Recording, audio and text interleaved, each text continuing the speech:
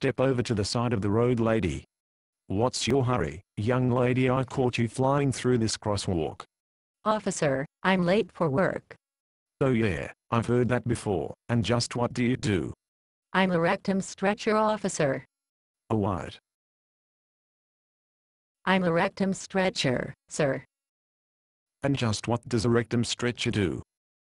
Well, I start by inserting one finger in the rectum, then work my way up to 2 fingers, then 3, then 4, then with my whole hand in, I work from side to side, until I can get both hands in, then I work slowly but surely stretching it, until it's about 6 feet. And just what the hell do you do with a 6-foot asshole? You give him a badge and a uniform, and stand him at a crosswalk.